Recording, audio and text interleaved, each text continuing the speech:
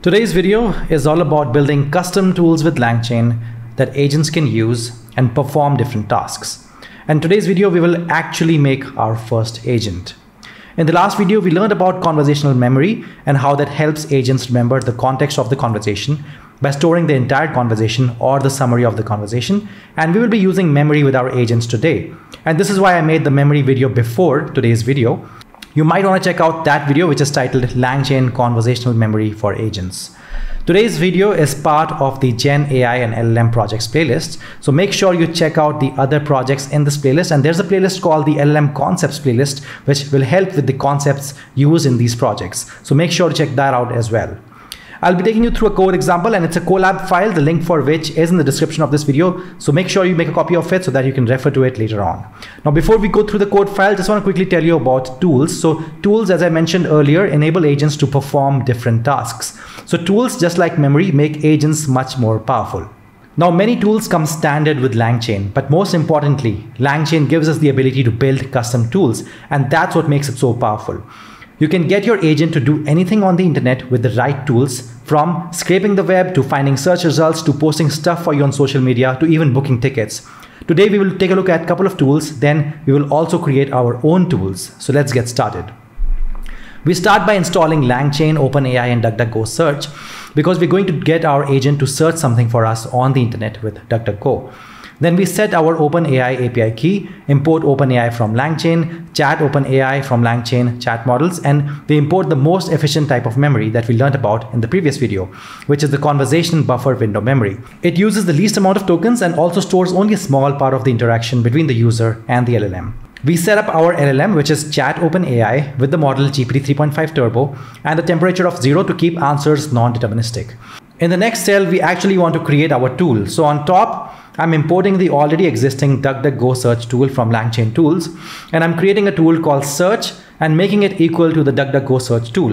When I'm initializing my tool below in the function, I'm passing search.run to give the LLM the ability to run a search whenever required. And in the description, I tell the LLM that this tool is useful whenever you need to answer questions about current events, because GPT 3.5 Turbo has a training cutoff date, which is in the past, and it doesn't have real-time access to the internet unless you give it tools like this one. All right, so we've seen what a tool looks like. Now I'm going to define a custom tool, and there isn't much to it. You just have to create a function. Like here, I'm defining a function called meaning of life, and that's because I want my agent to have access to a tool called life tool, which it can use whenever it's asked the question about the meaning of life.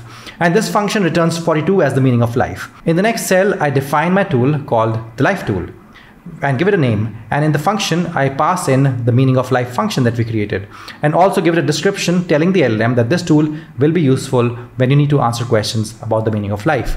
Then I define another tool that helps me generate a random number.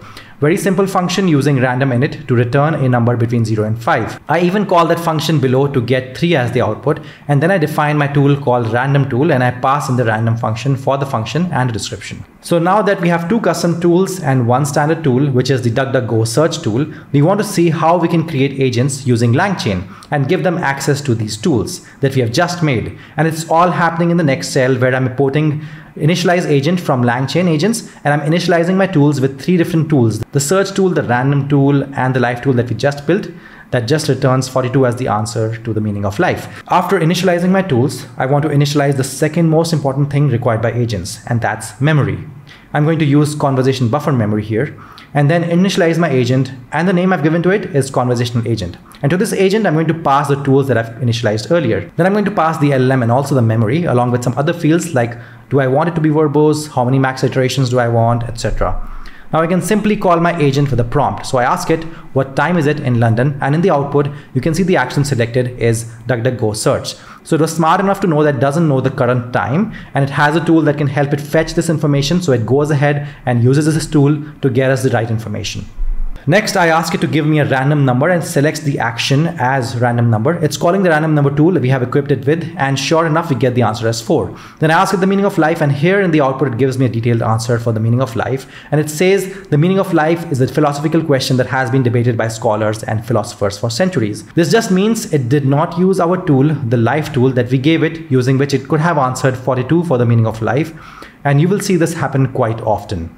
The agent sometimes doesn't realize it has to use the tool and not call the LLM directly. But luckily, there is a workaround for this.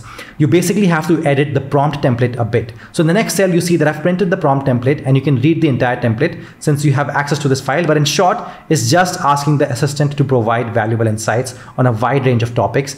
And in the next cell, I'm going to change it around a bit. So you see what I've written is assistant doesn't know anything about random numbers or anything related to the meaning of life and should use a tool for questions about these topics. This means we're telling the agent that, hey, you should use tools that we have given you to answer questions on these topics and don't rely on your knowledge because you don't know anything about these topics. So you're kind of programming the agent to think in a particular way, and that's why they say English is the new programming language. All right, in the next cell, we set our agent's prompt template to this new fixed prompt that we just created. And we again ask it the meaning of life and we get 42 as the answer. Awesome. So this works exactly the way we want it to work. And now you know how to ensure that the agent always uses a tool that you've given it. By the way, this workaround that I just showed you, which is setting up the fixed prompt, is a very legit solution. And we will be using this in many future videos to build awesome projects. So now that we know how tools work and how agents can use these tools, it's the perfect time to build our own tool, which would empower an agent to do something useful and not something that simply returns a random number or 42 as the meaning of life.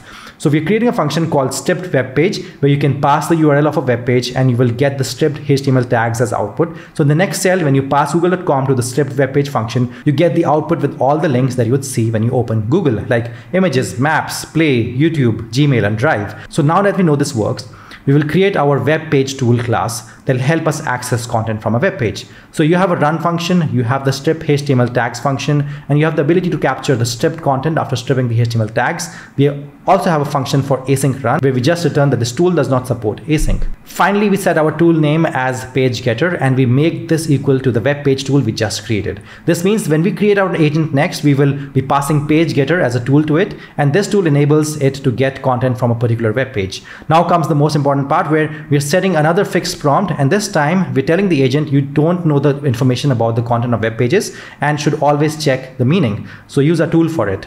In the next cell, we initialize our tools, and sure enough, we pass the page getter tool, and then we're initializing our conversation agent. We pass the list of our tools along with the memory, and in the next cell, we set the agent's prompt template to our fixed prompt, and then we print it just to verify, and sure enough, we can see that the line assistant doesn't know information about content on web pages and should always check if asked. Now that our agent is ready with the new fixed prompt as well as the tools, it's time to put it to test. So we call our conversational agent and ask it, is there an article about Clubhouse on TechCrunch today? In the output, the agent struggles a bit in the beginning, but it's then able to successfully grab us some articles where Clubhouse is mentioned in the title as well as somewhere in the article. And the next question, we ask it, what are the titles of the top stories on CBS News? And it's able to get us some nice stories.